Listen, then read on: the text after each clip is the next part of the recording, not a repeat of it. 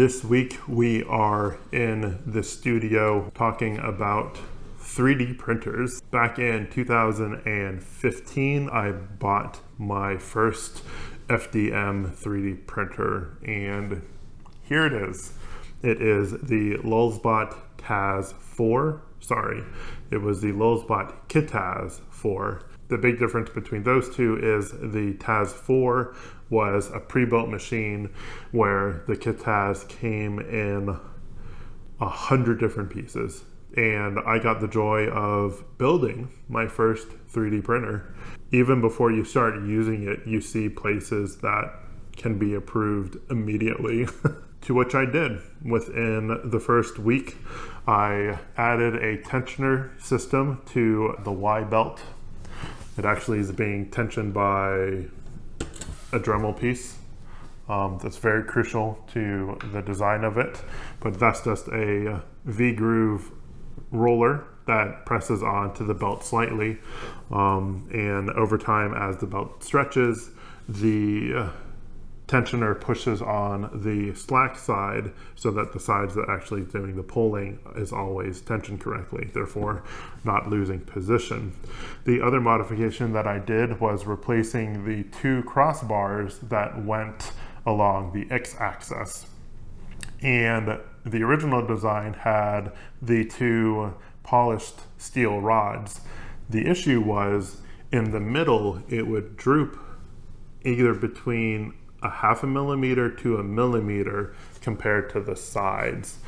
What that meant is if you had a long part that you were printing, it would sag. So because the lulzbot was open source, you could download all of the part files. So I downloaded the native files for the supports for the two rods, and I redesigned them to hold a 20 by 40 millimeter piece of extruded aluminum that was of the same family as the frame of the printer.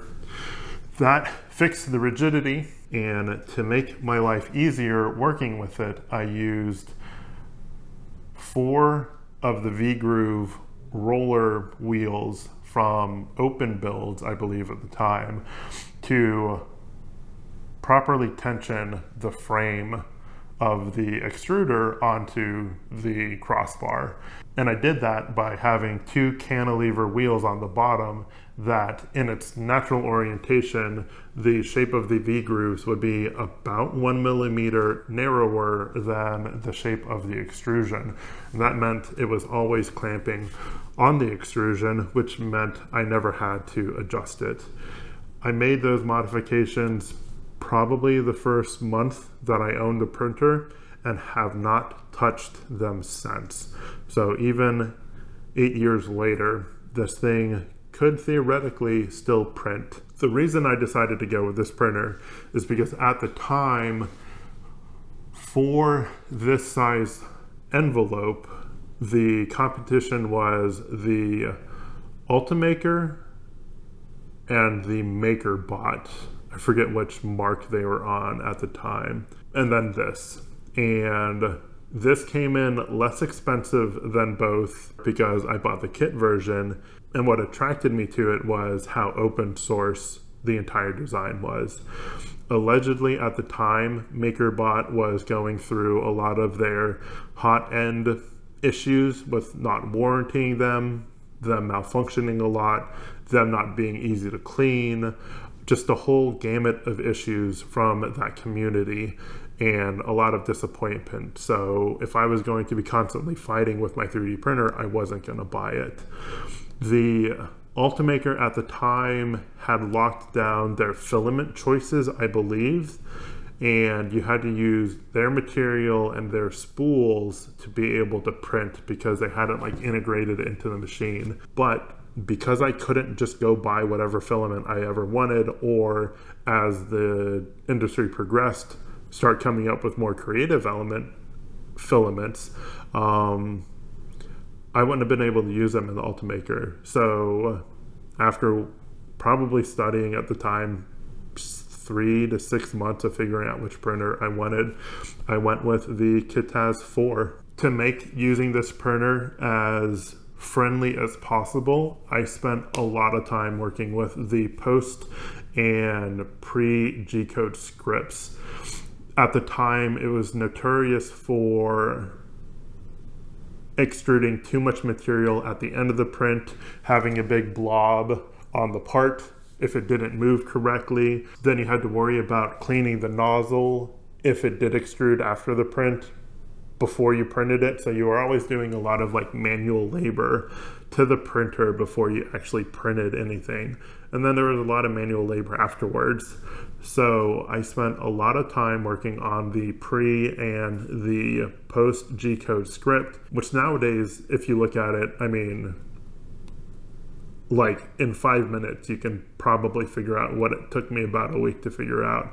But I was new to writing it. There wasn't a lot of how-tos at that time. I was figuring it out on my own, and I was printing a lot of 10mm by 10mm by 10mm cubes. In the end, what I got was the head would move up 10mm, it would come to its home position to this side, and then it would push the table all the way out to present the part to you. It would also retract the extruder, I forget how much, but enough to be able to pull the filament completely out and not ooze any material after the print was done, which put it in a really good position to always have a clean nozzle for the next print. The pre-print process was, no matter what was being printed, it would always print about a ½ meter of skirt before it would start the print. It would be independent of the size. So if it was a very small print, it would run around the part 10 times. If it was a really big print, it would only do 2 times, just to get the filament back into the head, get all the air bubbles that might have formed out, and get the filament bead up to a standard to be able to print the part. And it would start printing the part. Later, I went and added this, I don't even remember what it's called at this point, this special material that lulzbot started putting on their build plate that when heated would help adhere to the part. And then when cooled back to room temperature, the way that things either contracted or shifted would break its seal with the part. So I could print with TPU, I could print with ABS, I could print with PLA. No matter what it was, during the print process, it stuck to the bed.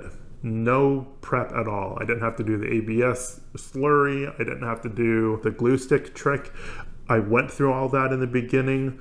It was a pain. I even went and got some of that tape that you could put on the bed to do what this material does. It was all just a pain. It made printing frustrating. And when I read the sales pitch for this material, I bought in. I said, what the heck, let's try it. And sure enough, it worked for me. I would print the parts. As soon as the parts would cool, I would come back, pick up the part off the bed, use a little spudger or something to get underneath the skirt, get that edge off, peel it right off.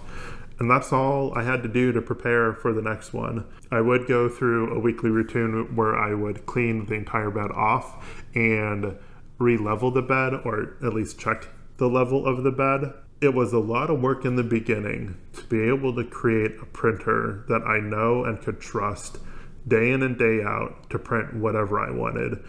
And I think the longest print that I did on this, and you have to remember, this was back in 2015, 2016, when the industry was still so new. None of the Prusas or the Crealities or the Anycubics, they just weren't out yet. And it was a very experimental stage in the hobbyist 3D printer world. And to have a 3D printer that you could trust and leave for 14 hours straight and know that you could come back to a part, it was kind of miraculous from what I could remember. I by no means was an expert at this. At the time there were so many young YouTube channels just starting to get into the 3D printing world, and within 6 months, you could consider me a novice compared to the stuff that they were doing. But the time that I spent with this 3D printer got me to a point where I could do anything I wanted and I didn't have to worry about the printer, and it worked. The thing that killed my optimism for this printer was the seeming lack of support for the software. The lulzbot borrowed off of the Kira platform, and every time the Kira platform came out, lulzbot would take and reskin it for their printers. And I'm pretty sure through an acquisition, there was a time where the lulzbot support just became non-existent. And there were a lot of workarounds that were needed to get the Kira software to work with a lulzbot. It could have been done. I didn't want to put the effort into it year after year, software update after software update. And I just kind of got tired of using the printer. There was no need or want or desire for me to buy a new, less expensive 3D printer to upgrade to potentially have a printer that performed as well as this one did. So I fell out of that until last week. So let's swap the printers out.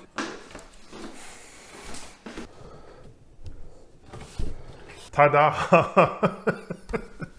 Yeah, I bought a Bambu Labs X1C with the AMS to answer the question why my employer has a print farm of 12 of these to print organization trays for bolts that runs basically 24 hours a day. And last time I was there, he showed me the printer farm. He showed me how the parts were coming out. Luckily for me, a print just finished, so we were able to pull it off of the mat, pop the mat, get the part off, and he literally flicked the support material out of the holes into the trash can, and the underside of them was just spectacular looking.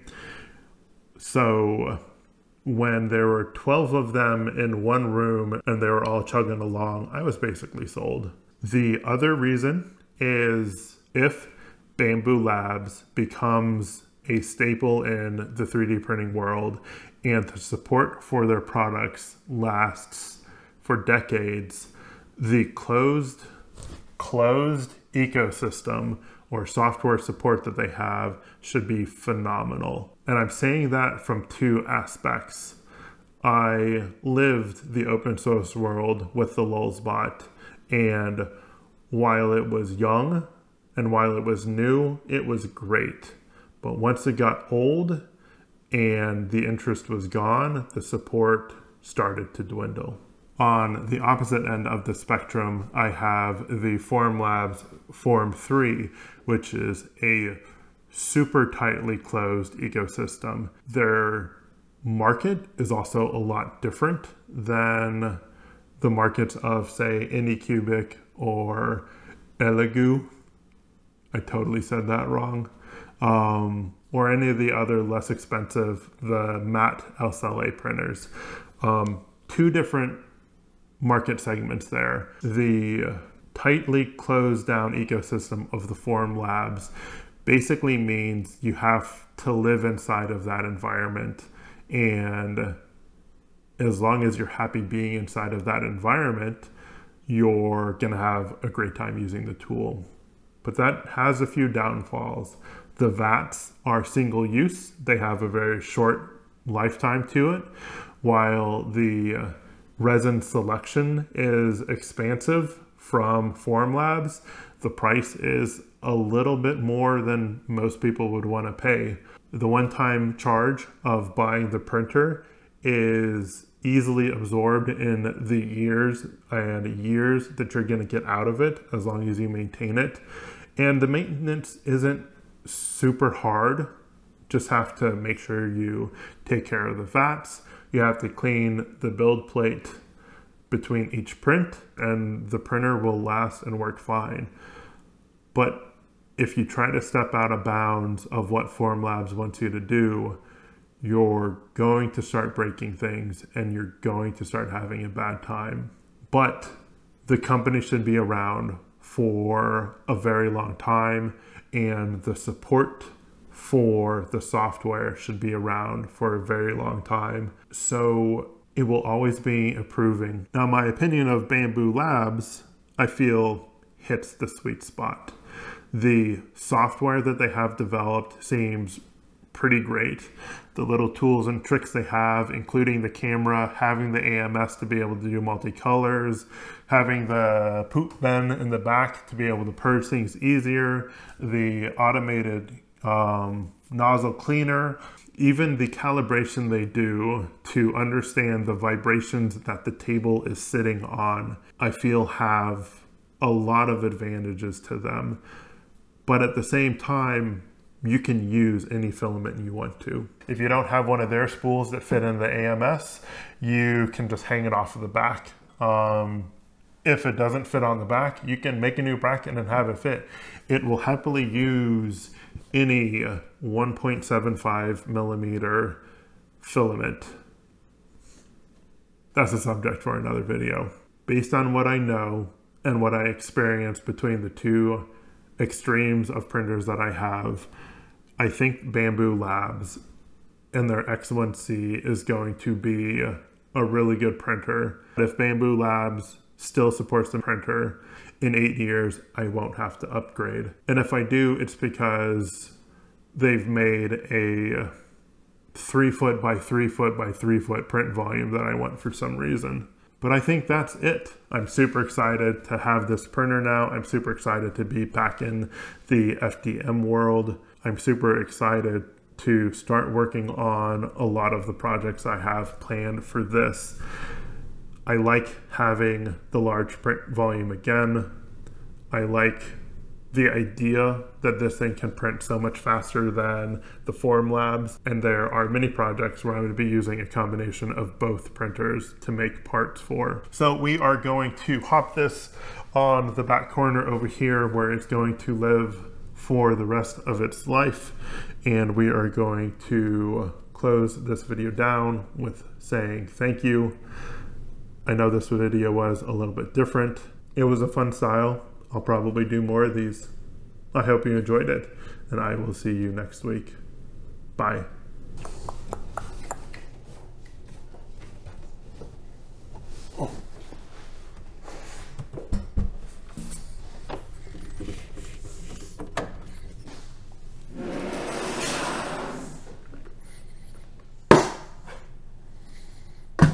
It's gonna be real fun trying to figure out how to make 3 millimeter filament into 1.75 millimeter filament.